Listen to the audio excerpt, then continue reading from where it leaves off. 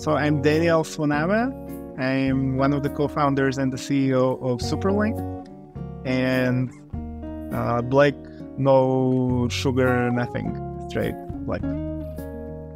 Hey, yo, we are back with another MLOps.community podcast. What a doozy this one was, talking to Daniel. I gotta say, before we go anywhere, thank you, Daniel, for being so patient with me. Thank you so much, because he explained it to me like I was 5. I felt like I was inside that Reddit subreddit community. I had to ask him and re-ask him because I really wanted to make sure that I understand what exactly he is talking about when he mentions vector compute and how it can enhance these different systems that are using vectors and embeddings. And so he broke it down for us. And it was a little bit reminiscent of DSPy when I talked to Omar, the creator of DSPy, which, by the way, has anybody else noticed that feels like it's absolutely blowing up? If you are using DSPy in production, hit me up, because I would love to hear about your story and what you're doing. I don't know anybody using it in production, but I feel like it's soon, it's coming. And with all the attention that it's getting, it should be happening, but who knows? Especially because the creators and maintainers are university students. So I'm not sure if anyone feels comfortable using it in production yet, but if you are, tell me. Okay, side note, little tangent over. Let's get back to Daniel and the vector compute. This is something that I felt like I needed a metaphor before I understood it. And he broke down the metaphor very nicely. He said, you know what? Think about when you are shooting photos with a DSLR and you get a raw file. That file is not the most beautiful image, but what it has is all of the information contained in that image. So what you're able to do when it comes to tweaking that image is bring out the pieces that you think are best in that image. And the metaphor there is that when it comes to embeddings, throwing them into your vector database, with the vector compute, he wants all of the embeddings to be flattened. And he wants the vector compute to be that piece that allows you to bring out what is most important when it comes to your use case and what you are optimizing for and what you want to show people. So in the case of a recommender system that you want to show people some For You page type stuff, you're going to preference certain features and certain parts, certain embeddings more than others. And when it comes to a RAG system, you're going to preference different embeddings. Now, if that ain't a good metaphor, I don't know what is.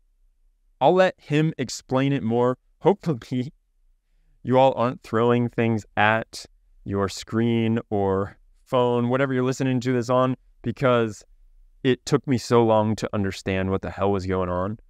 And hopefully, after this, you too are able to understand what is going on. If you end up using Superlinked, let me know. I would love to hear what your experience is with it. If you have strong opinions about why or why you shouldn't use it, I would also love to know that. I know there are opinionated people in the community, and so that's cool too. This episode, I want to preference this with, it is not sponsored. I just love Daniel and what he's doing and wish him the best. Go check out superlinked.com if you get the chance. And also, he is creating Vector Hub. So that's a way for you to compare all of the different vector databases and what their features are. So that's cool, because it's basically like non-biased, third party, able to look at all the different vector databases, not just the specific vector databases that are only vector databases, but everything. I mean, everything from the vector database that is something like a Cassandra that bolts on a vector database to like a quadrant, which is only for vector database or vectors. I said vector database way too many times in that last sentence. So let's get into the conversation with Daniel. Check it out. Superlinked.vectorhub, I think is what he said, .com. And we'll leave it all links in the description for you anyway. And if you enjoy this, if you think that it is worth talking about it more, hit me up or share it with a friend. Let's get into the conversation, and I hope you enjoy my new song, Prompt Templates, which you can stream anywhere, especially on Spotify, right now.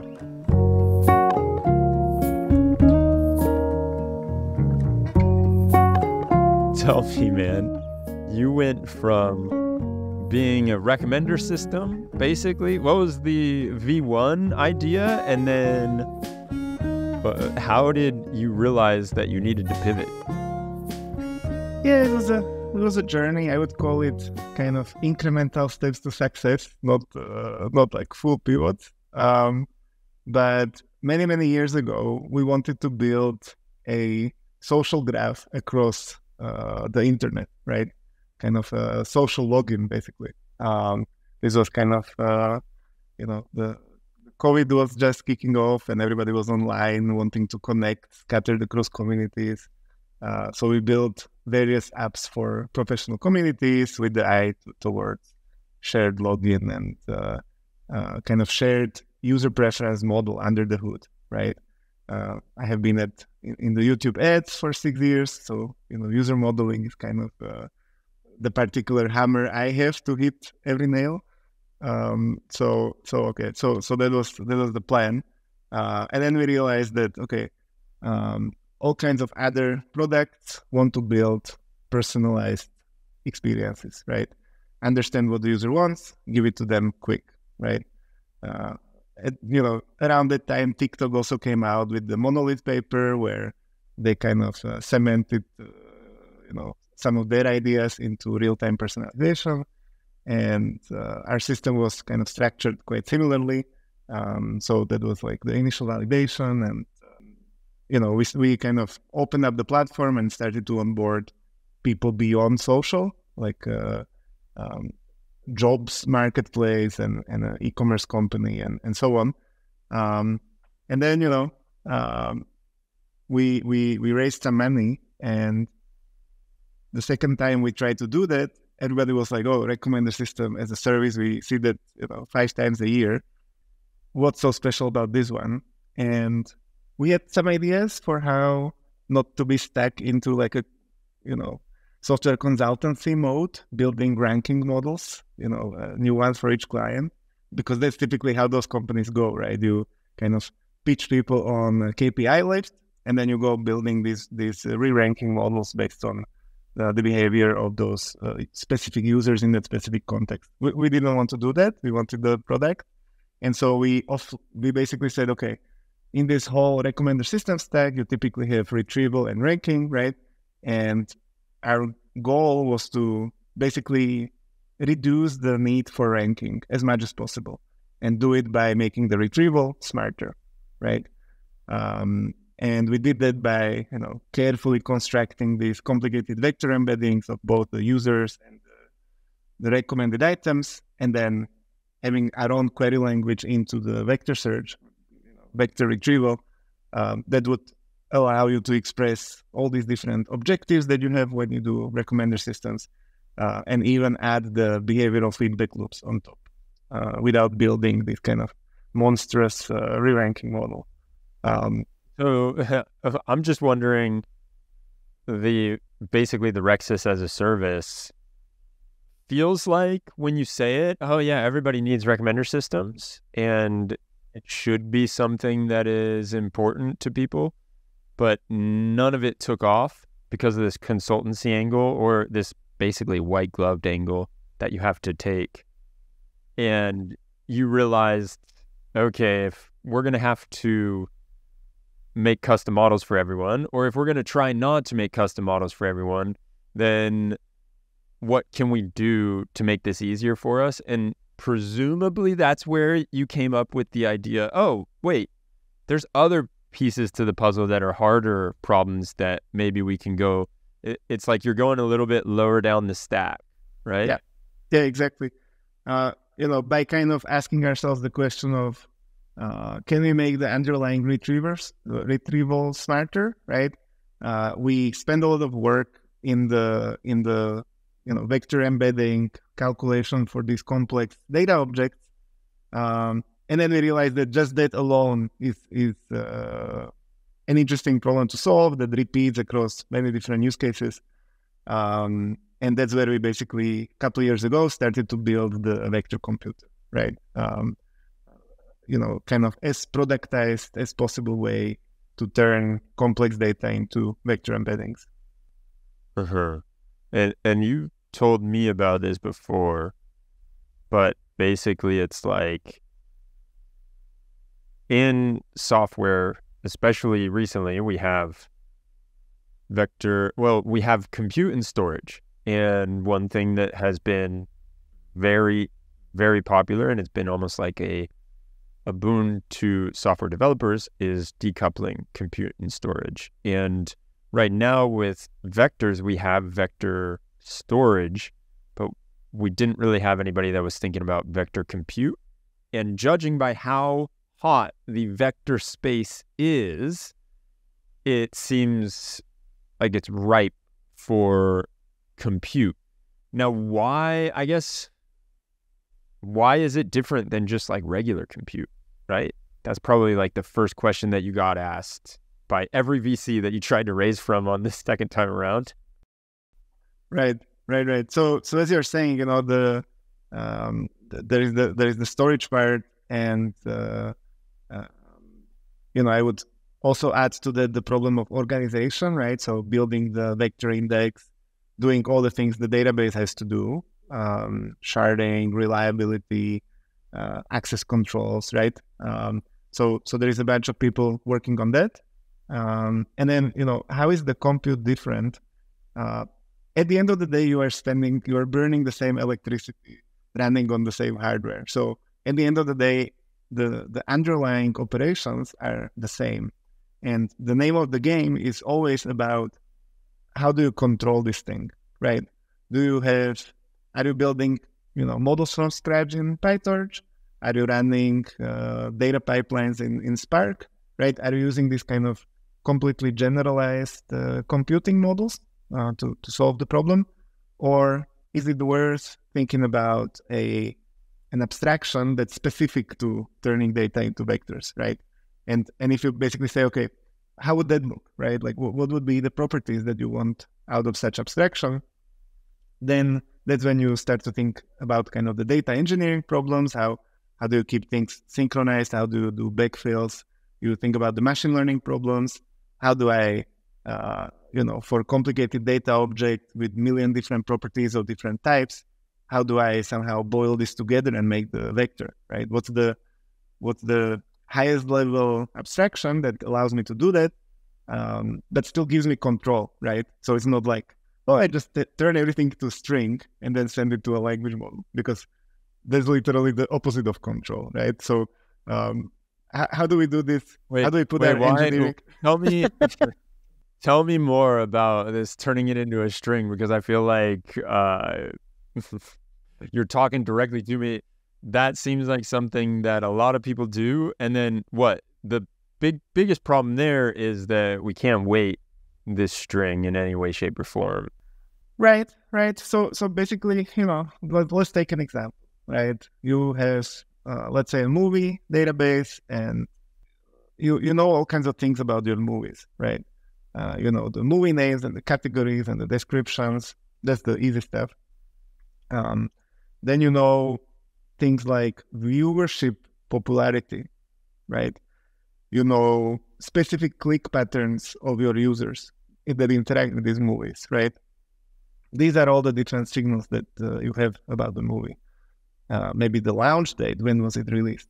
Right now, when people do RAG and they do recommender systems and kind of retrieval, unless they train their own, 2-tower Rexis model, which often still doesn't eat all the data because some of it is just difficult to eat.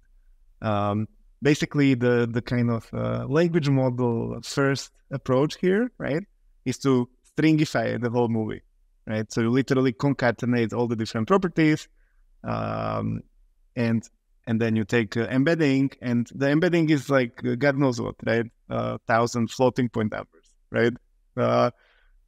and then, some movies kind of get clustered, and some movies are near each other that really shouldn't. Like, you look at it as you just eyeball, right? You didn't even get to quantitative tests. You just eyeball this thing, and there is something weird. Every once in a while, something gets slotted somewhere where it doesn't make sense. And then you notice that, it's picking up on something in the description that sort of like makes it think that it's related to this other thing, but really shouldn't. And that's where prompt engineering comes in, which is my both most and least favorite part of this. Because people literally start to say like, movie name, colon, movie name, comma, and then like, here is a description, but it's not so important, but FYI, colon, and then the description, right? And then they like just kind of tweak just how, sort of heavy-handed they should be about prefacing the description. And that's just not a way to build an actual system, right? Yeah. Right. So you need some other way to kind of put the constraint over it. Like, how do you want to create this pressure for certain things to be close together and certain things to be far apart in a way that makes sense to your specific problem, right? So maybe you are all about like freshness, right? Recent news, right? And so then you would want to kind of really boost the aspect of how long has the news been out, right? And popularity and relevance to your query, whatever it is, right? So we spend a lot of time thinking about ways to express these different, often competing objectives, and then have the underlying system kind of navigate the trade-off, which, okay, in among us engineers, it means basically, you're putting all these things to the embedding, right? Then you are constructing the search vector to tap into all those different properties of your movie. And it helps if the thing you index is kind of unit normalized, it's not biased to any of those signals. And then when you search, you can create the biases or kind of weights, different weights to different aspects of the vector space,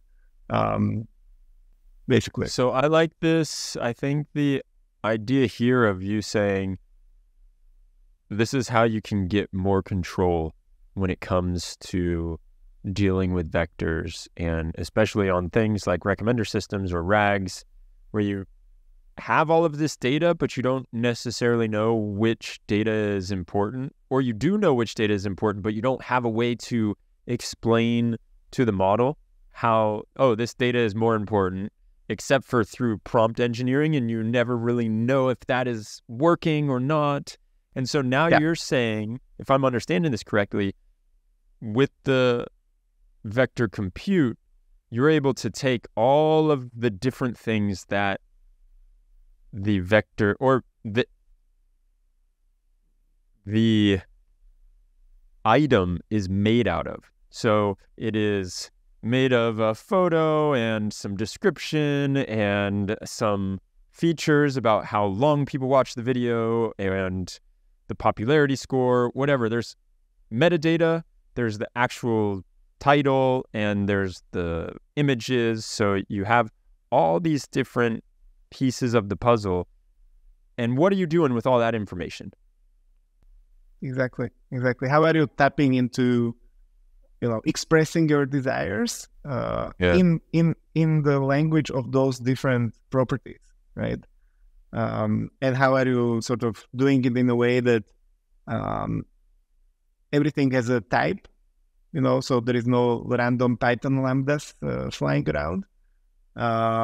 And you have a very clear path from whatever you cook up in your notebook, right, to actually launching stuff. Because, I think that's going to be sort of important this year is to, everybody talks about getting things to production and not everybody is very clear on what that means.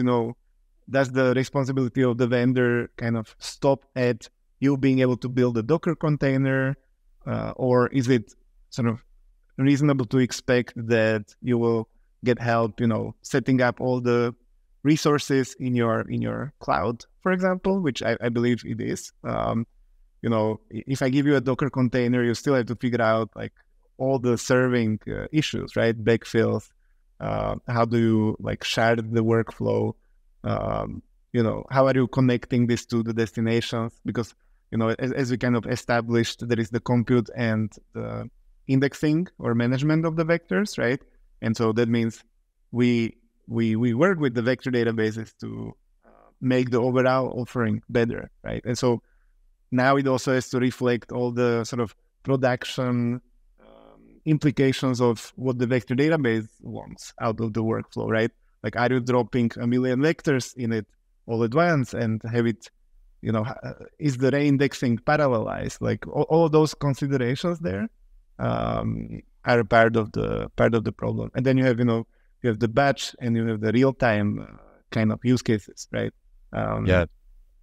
So yeah, there is a lot around it all, kind of start in a notebook and then get it to production. The get it to production, people kind of gloss over it, but it's a lot of work, right? Yeah, we know that. Definitely know that. So what does it actually look like in practice when you're setting up a system? How do you have like a vector compute deal or communicate with a vector database and all the other pieces like the embedding model and then the LLM and everything else? If you're doing some kind of RAG, if it's a RegSys, I can imagine it's a little bit different of a system design. So maybe you can break down those two and how you see the vector compute or the vector engine. What are you calling it? I don't even know. Is it a vector engine? Is it a vector compute engine? Is there a word yet? So we call it the vector computer, and we kind of take it to the computer place just to illustrate that there'll be electricity spent on a CPU/GPU type situation, and yeah, right. So in terms of kind of how does this look when you just want to solve the problem, just build a RAG system that actually returns reasonable results, right? This is what everybody wants. And the sort of the end goal here should be something like, you go to your cloud provider, anyone you choose, and these people have marketplaces, right? And that's where you already probably provisioned your vector database, unless you have one of the managed solutions, which is also fine, right? But for many people, they go to their cloud, they provision their whatever XYZ database, and then it's just running there. You kind of pay through the same billing account, and then the same way you should be getting your vector compute sort of system, right? You should be pointing it on one hand at the vector database for all the vector keeping, vector indexing needs, right? And you should be pointing it at where the data comes from, right? Because as we said, right, if you let's say you are a marketplace with houses, you know all kinds of things about those houses, right? And this data lives in different systems, right? So, there are data warehouses, there are databases, there is kind of the blob storage, where you might have other types of features that you compute with some other system. Typically, there is kind of, I like to separate this compute problem from ETL. So I like to think about it as kind of ETL is getting the data from outside of your system to your system, right? So you pull it from your MailChimps and from your, CRM and all of those million different places. I think the modern data stack kind of movement last couple of years pushed forward the idea that, okay, you should somehow like pull from all these different tools and centralize it and somehow organize it in your core infrastructure. And that could still mean a few databases, but, it's like something sane. And then, compute problems, any kind of machine learning workload should kind of start from those core pieces of the infra and take it from there, right? So that's why I usually say kind of ETL is kind of the step one. And then any kind of pipelines, model training, all of that work is kind of on top of it. And then you mentioned one also important thing, which is kind of the model inference. So normally you have this kind of train infer loop, right? And with the language models now, maybe that should be renamed to like fine-tune infer, right? But there is usually kind of some some such loop. And yeah, like you have to figure out when you are building your own, vector computer, you have to figure out, okay, where are we running the models and how are we making those, let's say, inference services accessible from our pipelines, right? This is the kind of, this is where the rubber hits the road, basically, right? We have some Kafka streams coming in, we have some Spark pipelines shoveling data around, and somehow from those pipelines and all of those workers in those pipelines, we have to either run the models on the same nodes, or we have to create an inference service that we call from those pipelines, and then like caching and, not embedding things multiple times, or actually re-embedding things when the model version changes, right? This is kind of then the intersection of kind of data engineering and machine learning engineering, right? So those are some of the things you have to think about when you build a vector computer. Yeah. I gotta tell you, man, because I'm not sure how I feel about the vector computer name, but you said so many incredible things in the last 5 minutes. I'm going to let it slide, all right? But the vector computer, we're going to have to think about a different because I'm not sure it has that spiciness, that touch that I'm looking for. But whatever, who am I to tell you how to do your thing? So, you're the marketing guy, you tell me. I'm just an engineer trying to, just get by here. There's so much incredible stuff that it's doing. I wish the name could encompass that more than vector computer, but we'll figure that out. Maybe by the time this airs, we'll have a different name for it, and I'll put it in the beginning as like an addendum, however you pronounce that word. So, okay, there's a lot to unpack there, though, when it comes to everything that you just said, and I'm going to try and just go through it in my head where it's like, all right, yeah, you have the ETL that comes through where you're grabbing all this data from outside, you're throwing it into whatever your S3 buckets, your data warehouses, all that fun stuff. There's nothing new there when it comes to ETL. I think everybody's fairly familiar with that. Then you have the data in your ecosystem. And from there, you're going to be taking that data and throwing it at the vector computer so that the vector computer can create different, and you're not creating embeddings from this. Like the embedding piece is a whole different area. You're taking the data and you're creating embeddings in a different route. Like, can you break down how does this work with embedding models and all that fun stuff? Yeah. So you are taking everything you know about the entity that you want to process, right? So but if it's your user, then it's all their behavioral data, all their metadata, everything you know, right? And you are somehow either training a custom embedding model that can eat all of those different types of data that you have about your user and produce the perfect vector that encodes everything you know about them, right? So you either do a custom model, and then, you bring out your PyTorch to create all the layers that can process, feature engineer, because some of these inputs will be like variable length, click sequences and whatever, right? So you either build a custom model and then you give it some sort of objective for a downstream task, and then kind of backpropagate the error and, the typical kind of machine learning work that we all do. Or you find, let's say, on the opposite extreme, you have your language model serving in some inference service in your own cloud, or you use one of the providers that can help you serve open source model, let's say, and that's where, unfortunately, people stringify everything they know about the user and send it to the language model and make the vector that way, right? Those prompt templates. Yeah. Yes. So I think, in an ideal scenario, you have figured out the way to reconcile those two worlds, right? Because there will be some bits of text that you have on your user, right? And so for those, using some sort of, language encoder is a good idea, right? Because this has been pre-trained on a lot of data. It's good, right? So for those isolated bits and pieces of text, if you have some way to put some framework around it that doesn't require you to first flatten all the string bits together, but somehow keep it, separate. It's a good idea to use a language model, right? But for some of the other stuff, you might need an image embedding, you might need a graph embedding, you might need a time series embedding.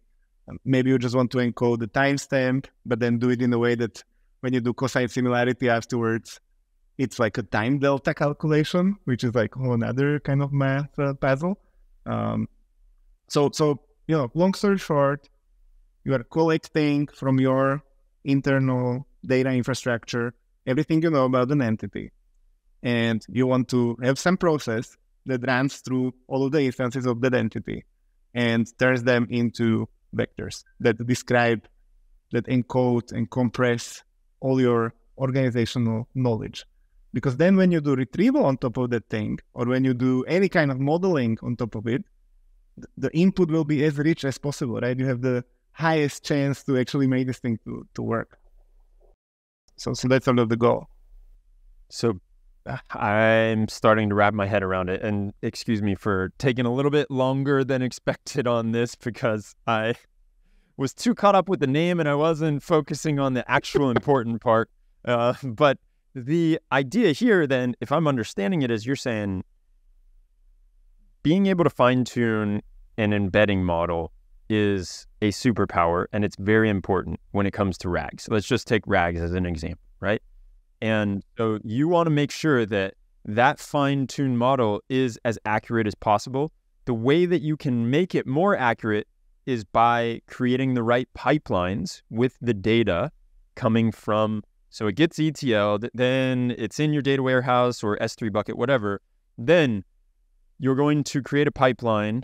It's going to go through the vector compute, and it's going to be used because the vector compute is able to weigh what's important, what's not, and then you're able to fine-tune an embedding model off the back of that in the pipeline, kind of looking at it sequentially. I mean, that's like, we're getting there. Keep it going then. Tell me where I'm wrong. Tell me what...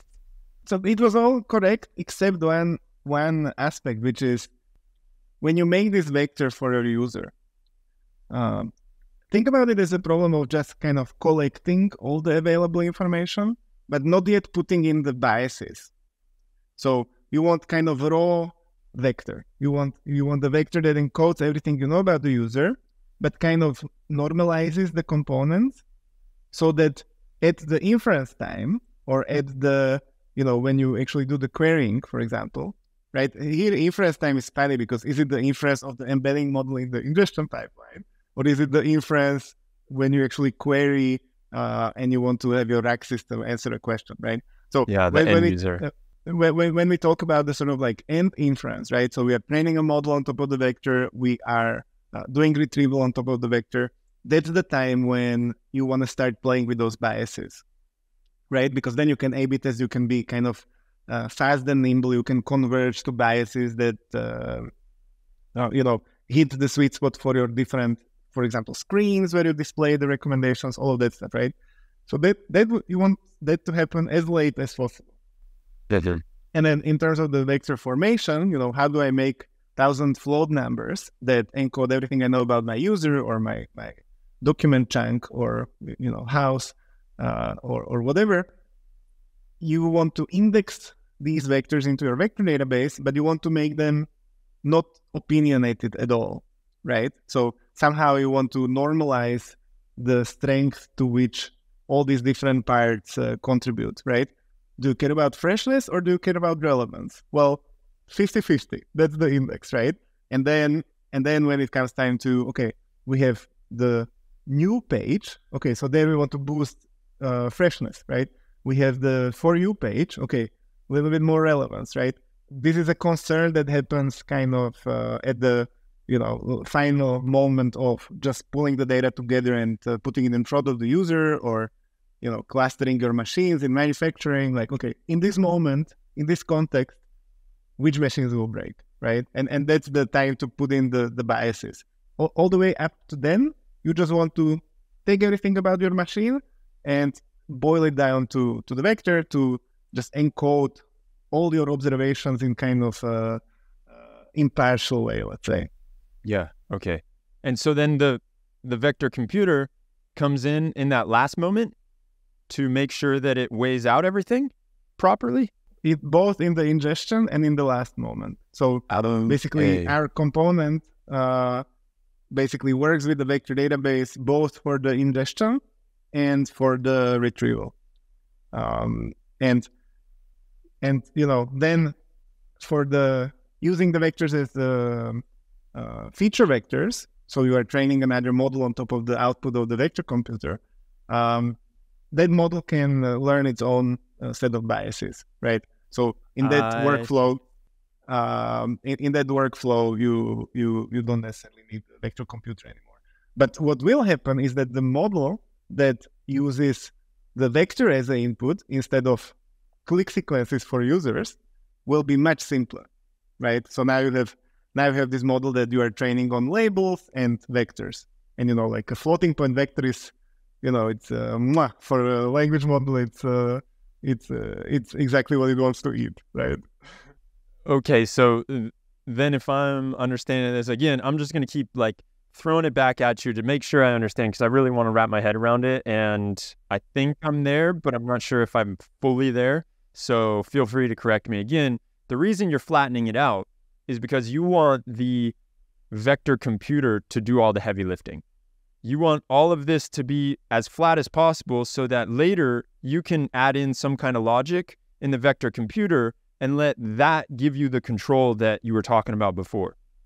Yes. All right. It's maybe like you take a raw photo, right?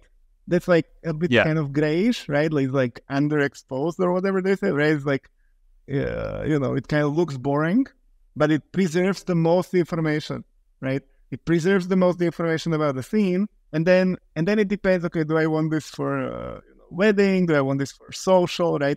You like push the curves this way, that way, and that's kind of the ingestion and the. Okay, I'll use this a meme for my next LinkedIn post. Here we go. That is perfect, because now I understand. It's like I want to capture as much information as possible, and then I want to be able to do what I will with it. However I like to show that information to people, I should be able to turn the knobs in the way that I want to turn the knobs, and then it gets outputted in something that I'm happy with. Yeah, that's exactly right. Okay. All right. So now it's starting to come together for me where I'm seeing, yes, this is giving you more control because you're making the decisions with the vector compute as opposed to what you would traditionally see in the RAG pipelines or even Rexus, and it's like just going straight from the vector database. And maybe you've got your embedding model that throws the embeddings into the vector database and then the retrieval, and it goes to the LLM, and maybe what goes to the LLM is right, maybe it's not. And you've also got your prompt templates. And so now what you're saying is, before the embeddings go to the LLM, they're hitting the vector compute, and then the vector compute is turning the knobs to say, this is more important, this is less important, and we feed it to the LLM in the way that we want. It's like our secret recipe now. Yeah, exactly. And very importantly, in that sort of progression that you mentioned, when you, at the query time, you are, for example, learning or A/B testing what's actually important for my use case, you don't just use that to reorder the candidates that you already retrieved, right? This is the one of the problems that exist in the space, is that people do that initial retrieval kind of dumb, kind of heuristic, right? Throw in some hybrid search, do just kind of like simple embedding of the query, and just kind of see what gives on the text embeddings that come back. And then they try to be clever about, okay, let's reorder this thing to match whatever objective we have. But now you are reordering 0.1% of your database, right? You have retrieved a small fraction of all the stuff you have, and now you are trying to be smart on top of that. The obvious problem with that is that, there is like all this other stuff in your index that maybe you didn't even surface, right? And so when you, at the query time, when you are deciding, okay, freshness, is this important, popularity, this important, relevance, this important, it's important to express that in a way that it informs the underlying retrieval, not just I'll retrieve 1,000 things and then I'll have my sort of kind of linear combination little model that figures out the preferences and then I'll reorder because that misses kind of the point. So, this kind of retrieval time vector computer objective is to express these different goals and then formulate the search vector such that when you go and do the nearest neighbor search in the vector database, you are already in that sort of step boosting certain aspects and so on, and finding the globally optimal set of items that have the right trade-off between how far is the house, how big is the house, is the like price history similar to houses I clicked on before, right? Like you need to be able to express how old this. Is the ad? Yeah, and send it to the index, right? And then the index should be globally finding you the 10 houses that already kind of fulfill that combination of objectives. And then you just return that to the user, right? So at the start of this conversation, we talked about how, our objective for a couple of years was to eliminate the need for the re-ranking by making the underlying search smarter. So, well, this is how that works, right? That you kind of express the objective, we construct the search vector in a way that's where the boosting happens, so that when you send it to the nearest neighbor index in the vector database, it's already doing that kind of opinionated combination of factors, right? And the underlying search is cosine similarity. We don't have, I don't think you need sort of like special scoring functions in the index itself, because that's slow, right? You have to be building an index around user-defined functions that rarely goes well, and so you need some way to do this with like vanilla, nearest neighbor search with cosine or dot product or something, and yeah, it's possible. Like we have been discussing like a hypothetical system so far, but the company is building, so Superlinked is building this vector computer. Actually, by the time this goes live, we might have sort of done the initial kind of public release already. So there we go. Just putting that out everybody there. Go to what, superlinked.ai or .com? All right. Dude, like we are serious. Why you give me that look? For everybody just listening, he just gave me the biggest mean mug ever for saying .ai. No. What's this about? We have AI as well, I think. But yeah. Oh, even better. So you can go to superlinked.ai and get redirected to superlinked.com. Okay, cool. Okay, yeah. So I'll check this after the recording. But okay, we'll cut it out if you don't.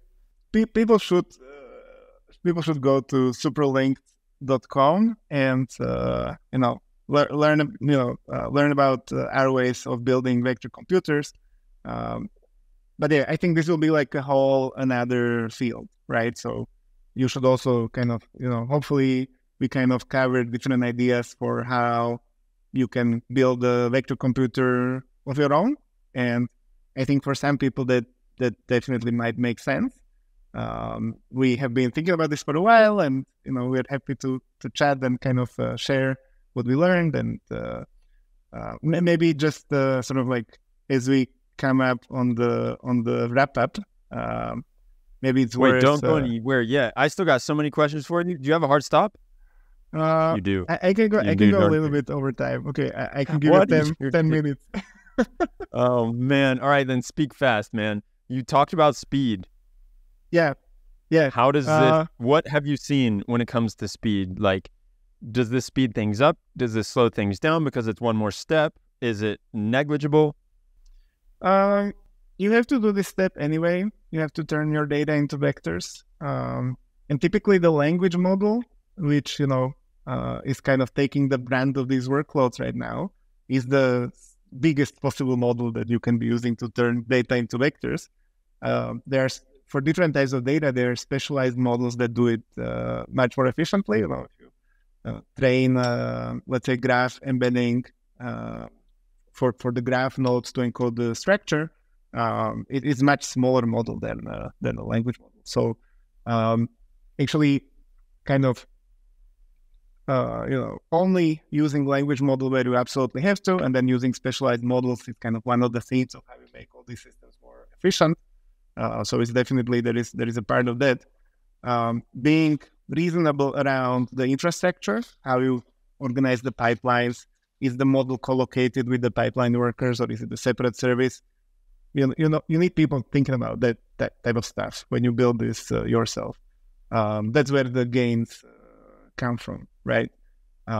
So yeah, I think for like if you have a scale of kind of single millions or maybe low tens of millions of data points, your main problem will be how do we experiment, right? How do we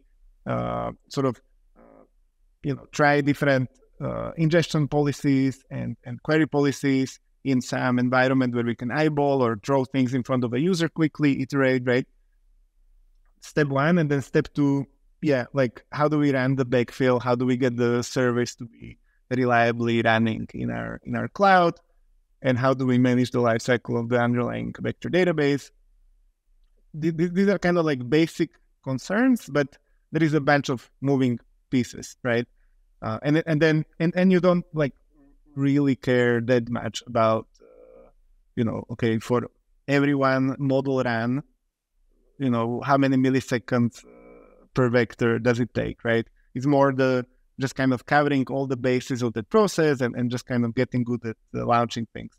And then when it goes to sort of like 100 million plus data points, that's where you really start to care about, okay, are we serving this model as efficiently as we can, right? And, each cloud now has some managed language model serving offerings, or there are third parties. And so then it starts to make sense. But, just to give you some like specific number, A100 for reasonably small chunks of text with a reasonable embedding model can make thousands of vectors per second. So this is doable. And it's not going to be with the GPT-4 or with like Llama 2, but everybody knows the massive embedding table, and on that table you can find models that have 100 or 200 megabytes basically, and then those are fast. Sweet. So there is something else that I wanted to call out, which I think is worth everyone that is listening. Go and check out some of the great work that you're doing with Vector Hub too, if they haven't seen it already. If anyone wants to compare vector databases, you've done a great job because you have no dog in the fight, basically. I really like that you're vector compute, so you don't have to worry about the vector databases. You're compatible with all vector databases, I imagine. And that gives you a nice position to be like, okay, here's what each vector database does and doesn't do. And here's a table so that if anyone wants to see what vector databases do what, then they can go to vectorhub.ai.com. Superlinked. No, it's hub. Oh God, I got it so wrong. We'll leave it in the show notes. Hub.superlinked.com is for the Vector Hub, where we have basically contributor provided deep dives on information retrieval with vectors, right? So Rexis, semantic search, RAG, how to do this stuff in browser, in production. We try to be quite practical and a little bit advanced, right? Like not your totally basic thing, little bit more advanced tricks and tips. And so that's the Vector Hub, hub.superlinked.com.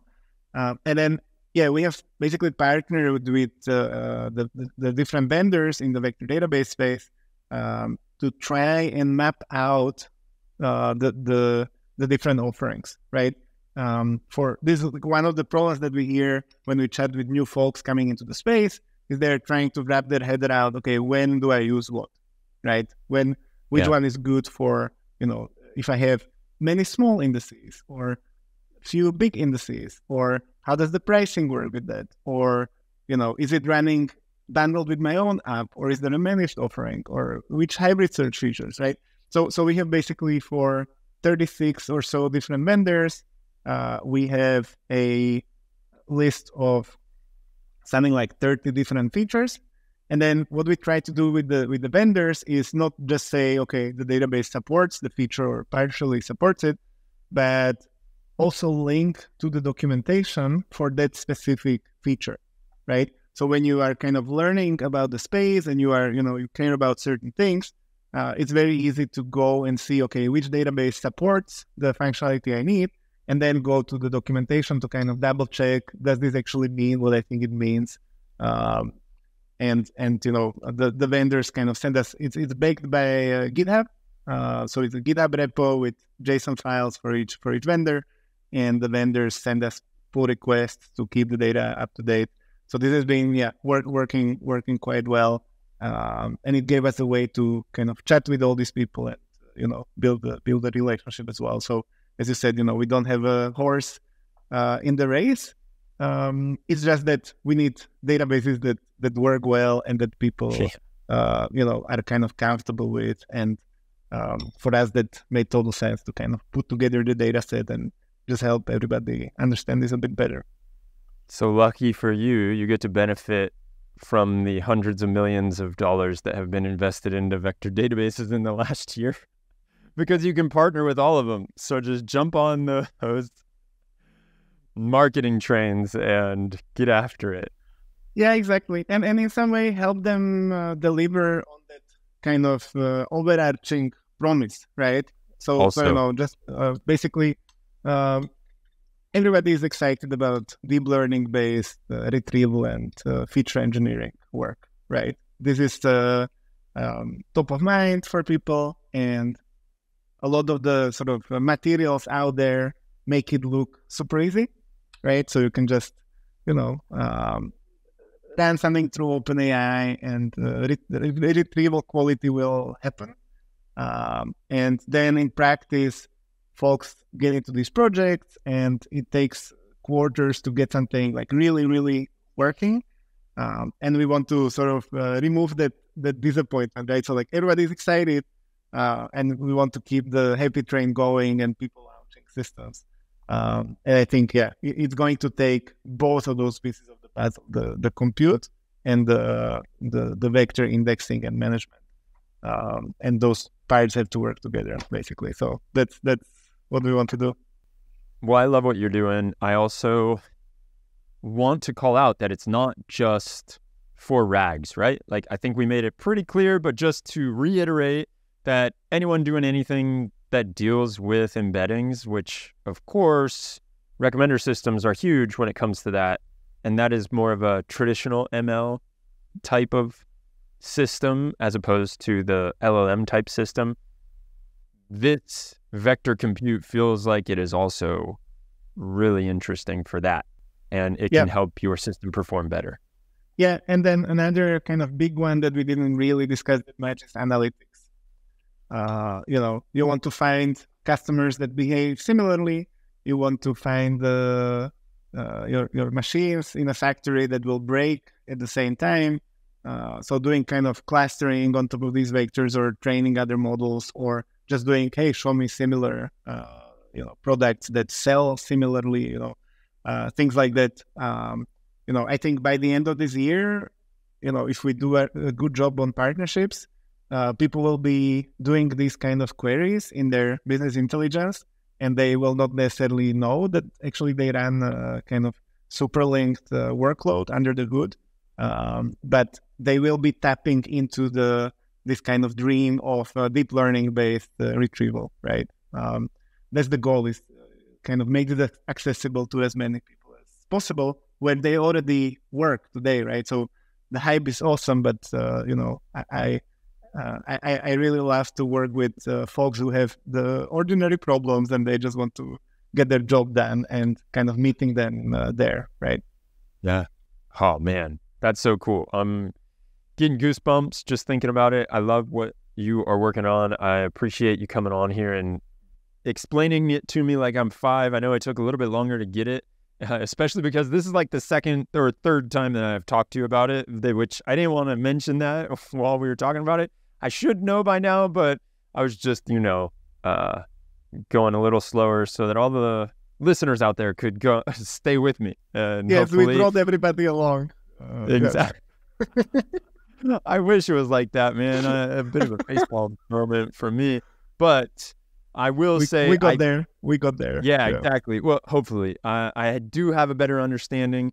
I will encourage everyone that is listening to this, if you're interested in it, go to superlinked.com. Also, if you want to partner with Daniel and the Superlinked team, get after it and make sure that you hit them up now because, dude, I think you all are going to blow up. I will say that right now. I'm going to call it, and I really hope so.